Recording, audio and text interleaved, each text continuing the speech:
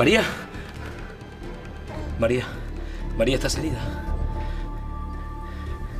No importa.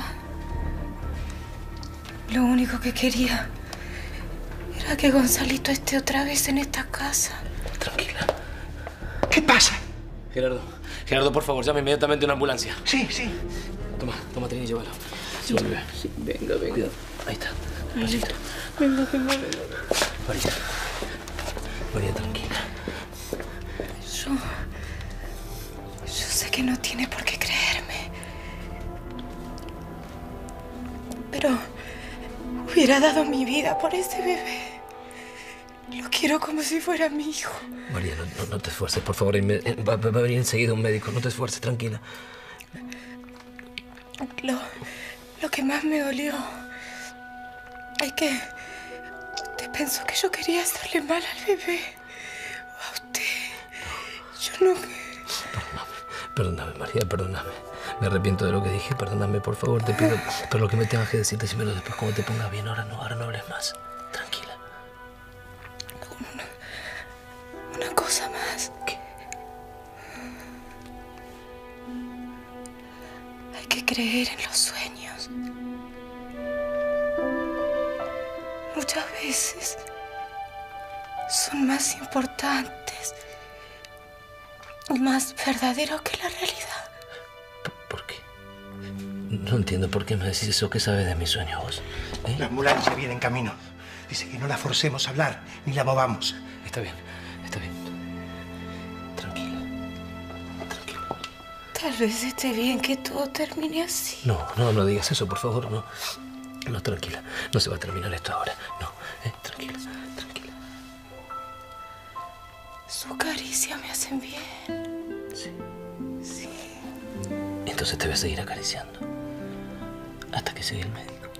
Sí. Tranquila.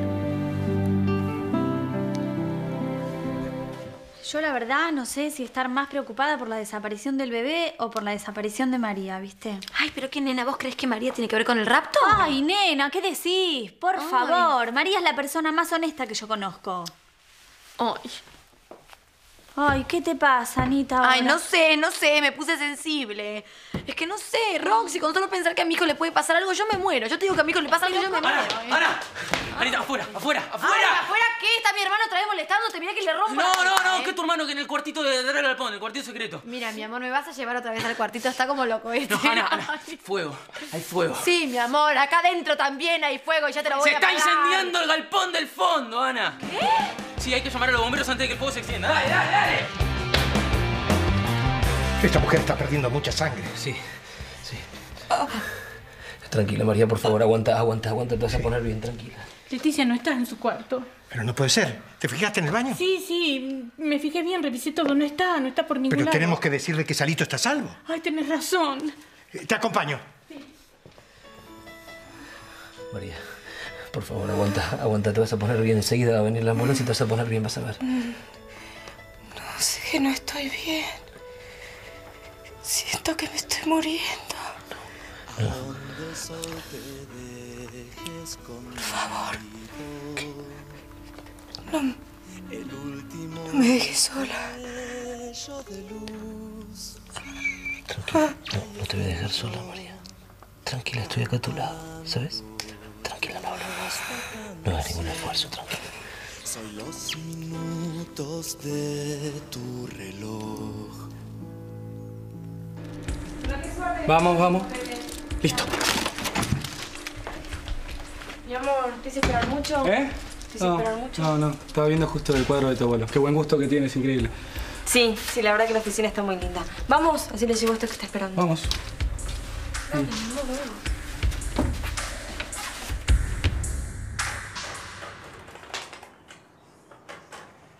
A ver. Entonces el señor dice que pasó por ahí, vio luz y entró. Es decir, que estaba ahí de pura casualidad. Lo que yo trato de decirles es que yo no tengo nada que ver. ¿Qué pasó con el pibe? ¿De quién era la sangre que estaba en el piso? No sé. Yo salí detrás de Juan Ledesma. ¿Ah, sí? Sí. ¿Y por qué volviste a la guarida? Es evidente que me estás ocultando algo y me lo vas a decir. ¿Entendiste? Empecemos de nuevo, contame toda la historia y tratá de ser específico. ¿Otra vez? Yo se la conté como 6 Y veces. me la vas a contar 1000 si quiero. Empecemos. Bueno, está bien. María me llamó porque me dijo que ella quería saber dónde estaba el bebé. ¿Y qué te pasa ahora? Yo quiero ver a un abogado. Ah, ¿querés ver un abogado? Sí. Eso quiere decir que vos hiciste algo y estás ocultándome algo. No, yo no estoy ocultando nada. Yo simplemente no voy a decir una palabra más si no hay un abogado. Ah, ¿querés ver un abogado? Acabas de cavarte tu propia fosa. ¿Entendiste? Y yo te voy a meter a patadas adentro y te voy a tirar las primeras paladas de tierra. Yo quiero ver un abogado. Estoy en todo mi derecho. Che, Fili, cambiame esta música de porquería, loco, que me tiene podrido, ¿ves? Poneme el informativo. AM poneme. Que quiero saber si pasa con el fútbol, ¿viste? Con la selección. Lo guacho.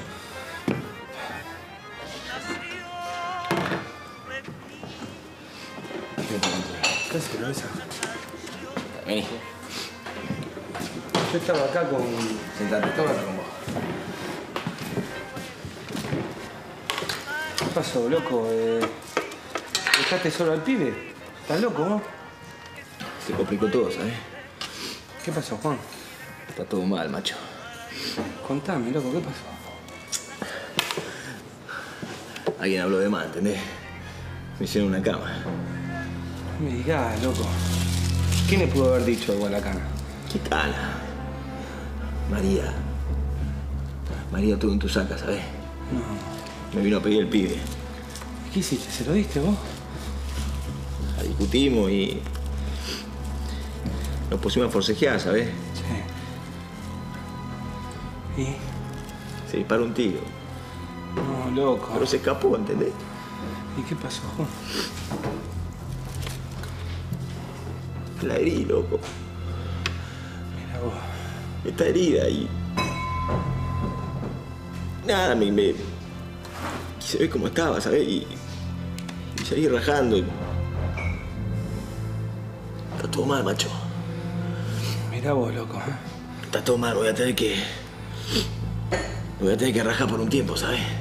Y sí, loco, te vas a tener que rajar, ¿eh?